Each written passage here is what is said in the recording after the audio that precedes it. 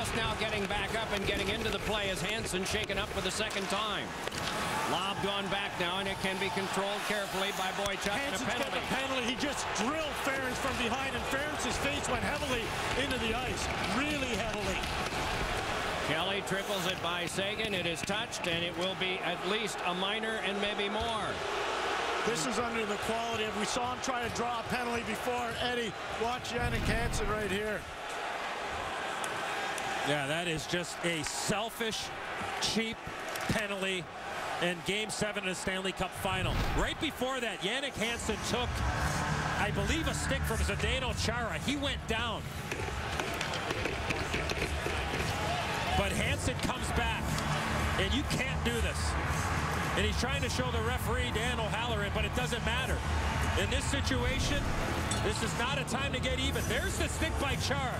Clearly a high stick. Should have been a call. It was not.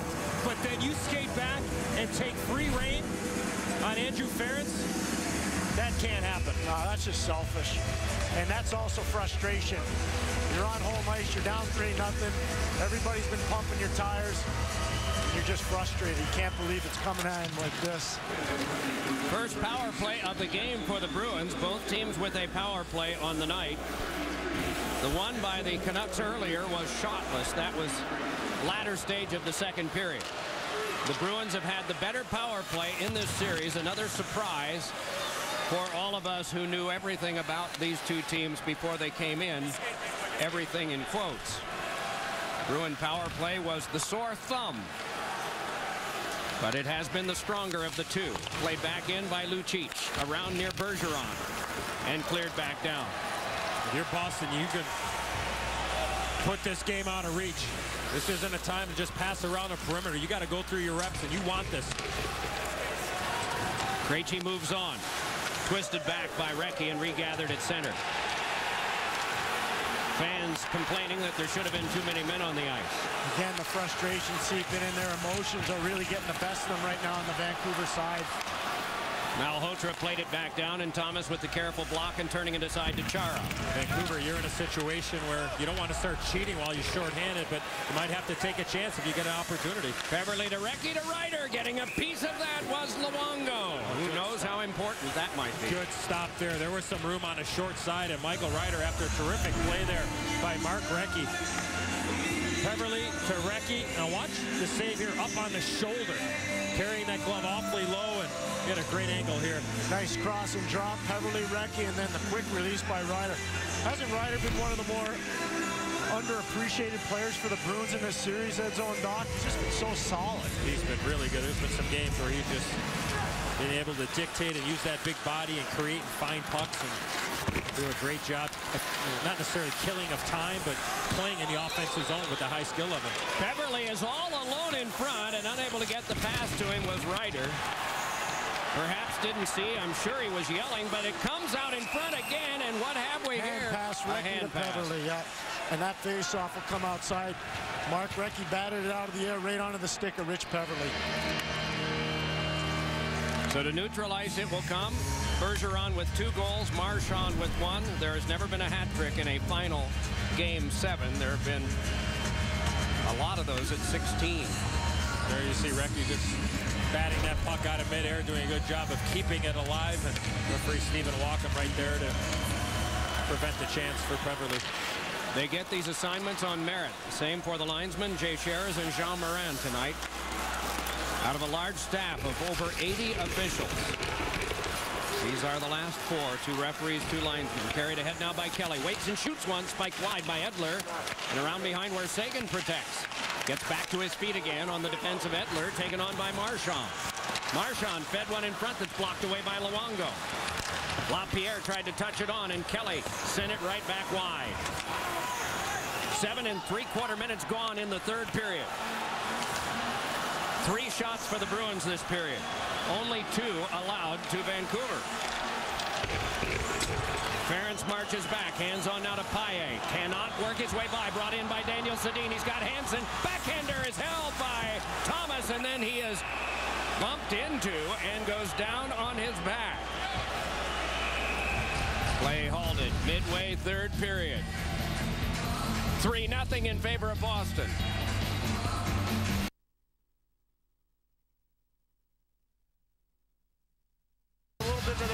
shot because of that.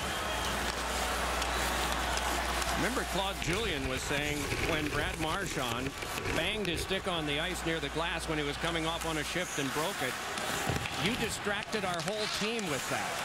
And that didn't help us. And so he was chided for that. Yeah, I think it's a fine line when your coach starts doing it, maybe out of the realm or the comfort zone that you're used to him, trying to jumpstart his team. And I'm a big believer of, look, leave the referees to the coach, and you guys just go out and play. And at this stage, it's very difficult, but you got to have that focus that's solely on one thing, and that's chipping away and getting the puck in the offensive zone. Recchi to Krejci. Krejci the shot, and getting a piece of that was Luongo. Krejci hands it on back. Ferentz gives it across to Adam McQuaid, then played on to David Krejci again. The bouncer flown all the way in deep, and Salo to get it. Stanley Cup in the house. Will it be making a trip to David Krejci's Czech Republic? Milan Lucic's East Vancouver. Will that be a popular move? Bring it back here. Since the New Jersey Devils of 1995, teams have parceled out at least a day with the Cup. And even in '94 with the New York Rangers, it made its way to Belmont. Shot is shrugged away by Tim Thomas and golfed on back to center. Picture with the Kentucky Derby winner Gopher Gin in '94, the Stanley Cup. And allegedly the horse ate oats from it. Thrown on through to center. It jet skied with Steve Yzerman. It has been in Mario Lemieux's swimming pool a couple of times. It's all a part of the party and celebration for the team that wins it. Boston ahead 3-0 in Game 7. Hansen toe drag and a shot trapped by Thomas. It squirted loose, but it's tipped right back to him again by Recchi. Past the halfway point of the third period. 3-0 in. Time to start taking chances if you're the Vancouver Canucks. Fed on now for Burrows, and he couldn't short-sighted by Thomas. And chipped on where it must be regathered at center by Burrows. In football terms, it's everybody blitzes but the water boy. Thrown in by Edler and grabbed off and held by Thomas. Down to the ice is Burrows.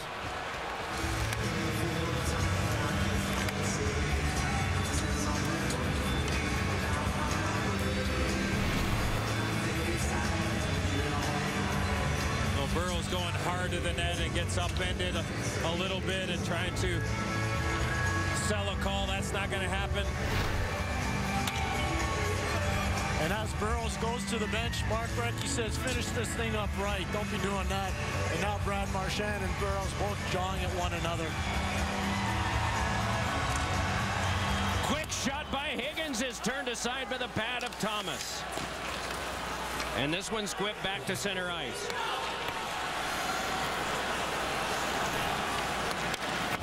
Deflected by a stick, carried back on by Kessler. Here's Kessler breezing along. Oh, and he tried to pull that forehand short side, and Thomas said no. Off the tip of the stick of Ferentz. Under 9 minutes to go, third period. Going back to get it is Salo. Off of Hansen and back down. Icing touch-up. Only Verizon gives you more Stanley Cup playoffs hockey than ever before with the NHL Game Center Premium app. Text NHL to 8603 to download now. Well, Ryan Kessler going after Andrew Ferentz in those left wing corners. Takes the run, gets a piece enough, but I think Ryan Kessler has had one outstanding game here in Game 7. Zdeno Chara played it back in carefully. Krejci is there, knifed away from Lucic. Twisting along Daniel Sedin. Nice control by his twin brother Henrik as he reached the line. We're going to get a penalty call coming up. The call is a hook. I did not see in which direction the referee was going on that one. It was Milan Lucic that was on the back check. I actually liked the way that he got in behind. He had one hand on his stick. Oh, yeah, right there, the initial hook right around the hands. Watch this, right in there. Just enough. It's a zero-tolerance call at a tough time in the game for Milan Lucic. But that all started because of a bad pinch by Dennis Seidenberg. He can't be pinching down there. That deviates from the plan, especially when you have Tyler Seguin on the ice. Second power play of the night for Vancouver. Big shot by Ehrhoff is booted back out again by Thomas. Ehrhoff able to keep play alive. Another shot, and Thomas got a piece of that one. Thrown off by Chara and off of Ehrhoff and back down. On the one earlier power play, the Canucks were shotless. The Bruins were not, as they scored a shorthanded goal, courtesy of Bergeron. Off of Daniel Sedin. Seidenberg gets help from Campbell. Rattled it on around, and it's controlled there. And nicely poked along, and then held back was Paille, who recovers and slugs it back in. Danny Paille and Gregory Campbell. We talked about Ryder being an unsung hero. Those guys have been spectacular penalty killing. Ehrhoff gives it across. Fanning on it, and then trying again was Higgins. Ehrhoff twisted in front, guided away by Thomas. Loose puck in front. Higgins up with it there. Hands it on back to Bieksa. Led over to Daniel Sedin. His shot deflected wide. Very hard to find a lane to shoot at. Bieksa had that one hooked back out again by Marchand. And at center, pulled free by Bergeron. He's got Marchand up the wing. Got it to him. And he kicked to control, and it hopped off the outside of the cage. The Vancouver defensemen are out of gas. They're just losing every race right now, Edzo and Doc. You can see the wear and tear has broken them down. Burrows able to step ahead with this one. Burrows peels off to the outside. Just out-dueled by Peverley. Rattled right back in again. Oh, what a collision that time on Burrows by Seidenberg. I don't know if the puck was around. Pierre had a real good look at it. It was on the other side. This time it's Higgins and Seidenberg. Led to the back. Bieksa hurries a shot. Cut off by Chara in front. Zdeno Chara with 8 seconds left on the kill. Played it back in. First one back there will be Campbell. And it is played by Luongo on through to Bieksa. Kevin Bieksa fired it right back ahead. It can be carried up and blasted in by Tanev. Manny Malhotra there dueling with Lucic. Played around behind and wanting to dart free with it. Too early was Hansen. Tanev gave it on back to him, though. Hansen with a blast turned aside by Thomas. Full strength action here with 6 minutes and 5 seconds to go in the third. You will get to see a Conn Smythe most valuable player to his team in the playoff presentation and the presentation of the Stanley Cup. Hansen a shot. That was off of Thomas, who recovered to cover. Lots of crunching tonight. There was one of them. On Alex Burrows, delighting a lot of people in Boston who remember the bite.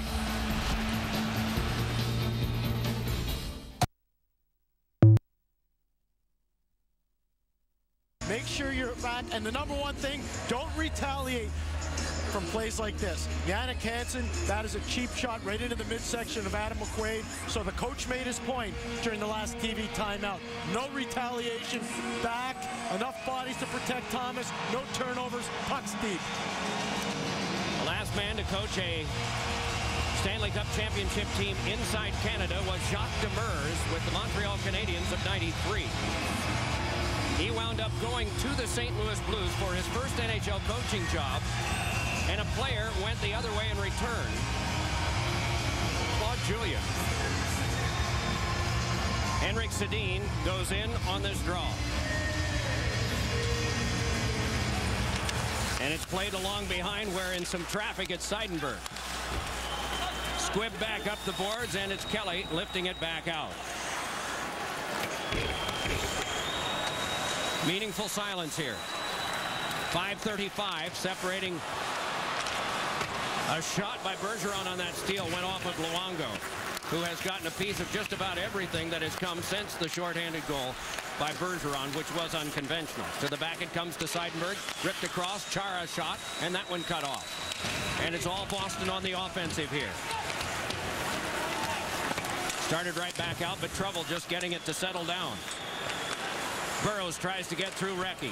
Burrows able to bring it right back again. Alex Burrows delays and then plays it on back. Trying to tow it up was Edler, but he has been just so limited. It is a carnage factor by now in game 107. Yeah, tough to Tough to make plays when you're playing one-handed, and Brad Marchand looked like a helicopter there. He got deked out of his jock strap and then was able to save the play by spinning that stick around. I also think guys like Lucic and Brad Marchand and the physical duress they put on the Vancouver defense, the injury to Danny Hamhuis, the suspension to Aaron Rome, that broke the Vancouver Canucks down on this quick turnaround for Game 6. They haven't been the same coming out of their own zone, and they've struggled deep in their own zone. They won the first 2 games in this series, close games, 1-0, 3-2, Vancouver up 2-0. Soft goals given up by Roberto Luongo, and the power play went missing for the majority of this series. You got to tip your helmet to the Boston Bruins, but I think those 2 things, what you said, Pierre, really changed the momentum in this series. Higgins denied as he tried to get to the front by the tight checking Chris Kelly. Ryder tried to poke it on through. No luck there. Taken along by Hansen. Around in front. Save Thomas. Point blank on Hansen. And it's angled back out again by Kelly. To the last 4:05 of regulation time. Walk back ahead by Higgins. Thrown on a cross, and that directed to the corner by Chara. Hooked along now for Peverley. And a 2-on-1. Krejci moving up with Lucic. Krejci holds to Lucic, and he couldn't pull the trigger. I think you got to get the goaltender out if you're Alain Vigneault and the Vancouver Canucks. Coming down to 3.5. You're down by 3. You got to get Luongo for the extra attacker. He was looking over at the bench, it seemed, just now as you were mentioning that. This one floated back down, and Thomas will just block that aside. Going to get it is Tambellini, though. Tambellini led it. Bieksa shot it, and it's blocked in front by Thomas. That becomes shot number 35 of the game for the Canucks, and Thomas has gotten them all.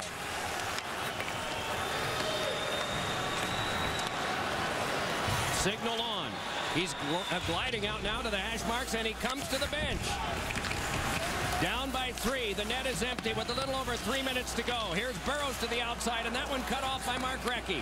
Recchi flew one to center. It went away from Salo. But gliding back again is Marchand trying to cut off the icing. And he does. Henrik Sedin lobbed it on out. Burrows kicked it on back. The net's still empty. Dropping back as Bieksa as a goalie. Marchand the shot. He scores! Marchand, second goal of the night. 4th for the Bruins.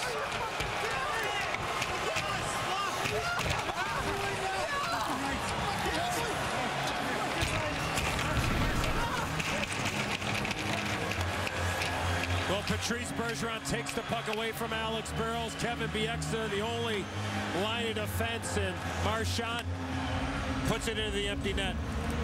This was 1972. Bobby Orr, a part of a championship celebration with Jerry Cheevers and the rest. The Stanley Cup was skated around Madison Square Garden in New York by John Busick. In the last 32 years, there will have been only 3 teams to win a Game 7 on the road and win a championship at the same time. These Bruins, the Pittsburgh Penguins of 2009, and Kent Tekulve closing for the Pirates in 1979 against the Baltimore Orioles. All of those teams black and gold.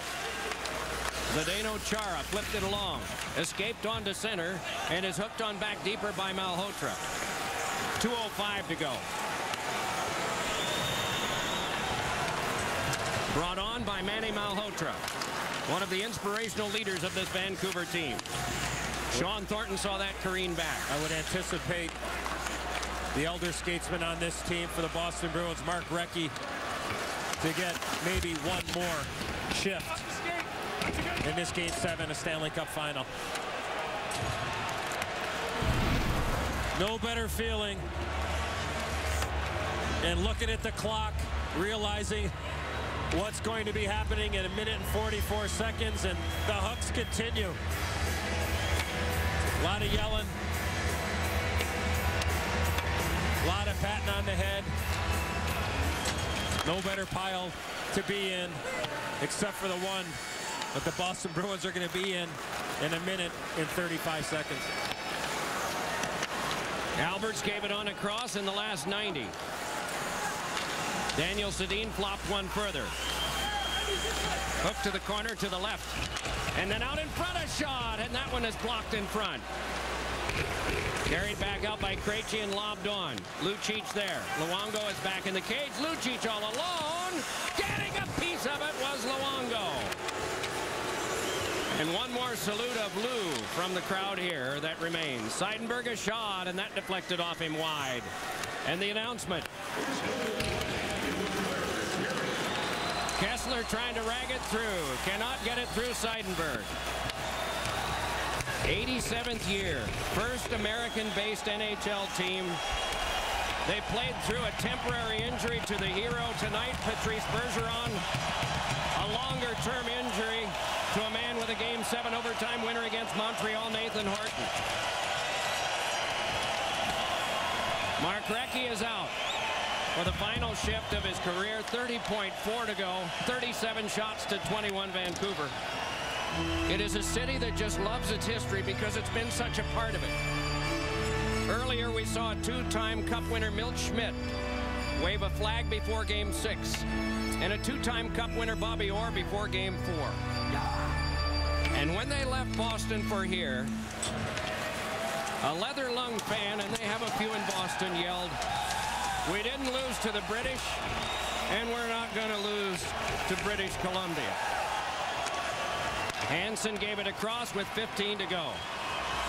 Despite that adversity, they followed their coach to the high road, and the high road is the road to the Cup. No icing. For the first time in 39 years, the Boston Bruins have won the Stanley Cup. And they pour on to celebrate with Tim Thomas, their heroic goaltender.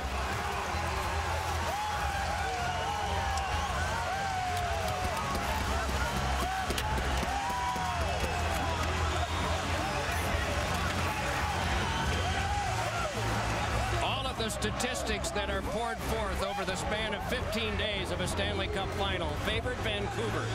Just the raw percentages. They took Game 1, then Games 1 and 2, and the numbers got higher. A 2-1 series lead, 84% of the time the team ahead wins. A Game 5 after a split of the first 4 at 71%.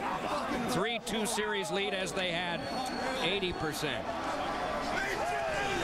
But it is played by humans with all kinds of emotion and not by stats. And there's Nathan Horton in the hat already, the Stanley Cup championship hat, hugging Milan Lucic.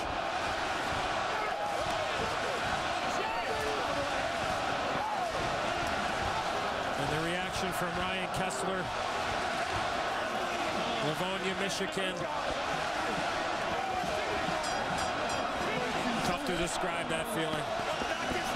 We have seen tears earlier in this playoff year from Dwayne Rollison of Tampa Bay, Henrik Lundqvist of the New York Rangers.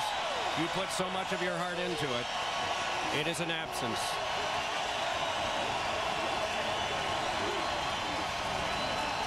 The Canucks salute their fans this one last time.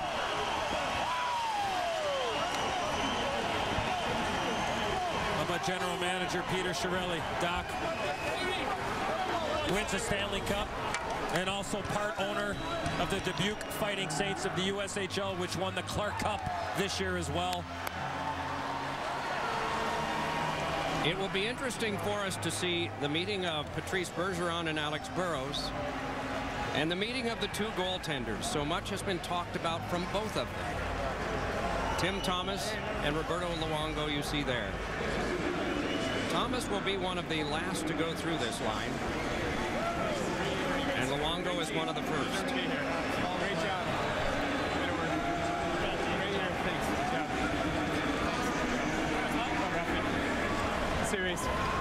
Series, Ryan, man. Way to work. Good job. Great series. Great series. Good job, Albie. Thanks, man. Good job. Hell of a series. Yeah. Thanks, man. Congratulations. Thank you very much. Hey, great year, great everything. I think you did a great goal. They will see each other in Las Vegas. Both are nominated for Best Goal.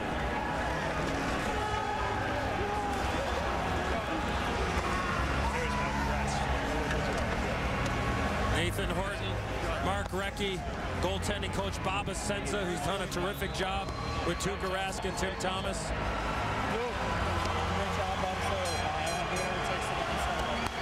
What a way to go out for Mark Recchi. It's always interesting to hear Pierre's interviews with Tim Thomas, a man who thinks usually before he speaks. I have a feeling he's going to be pretty quick with all of this, but let's listen. Thanks so much, Doc.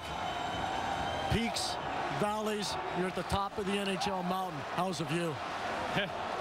It feels great. You know, it still hasn't kicked in, if you want to be, if I'm completely honest. I can't believe it's over. Like, we've had our battle meter up so high for so long that I feel like we're just moving on to the next series or something.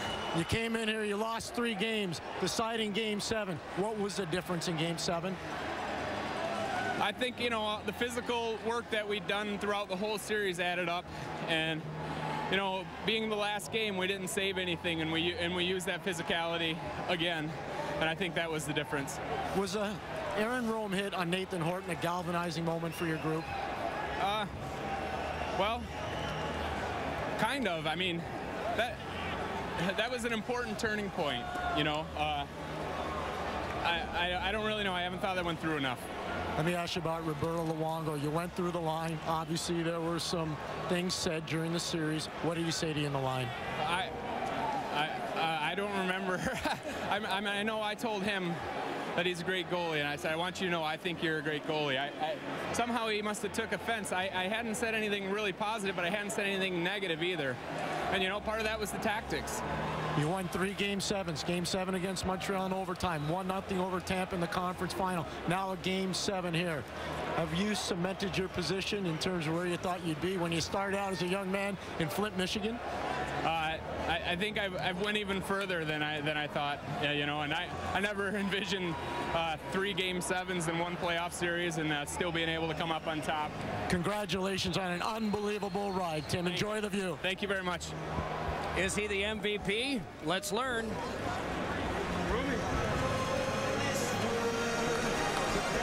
Now, ladies and gentlemen,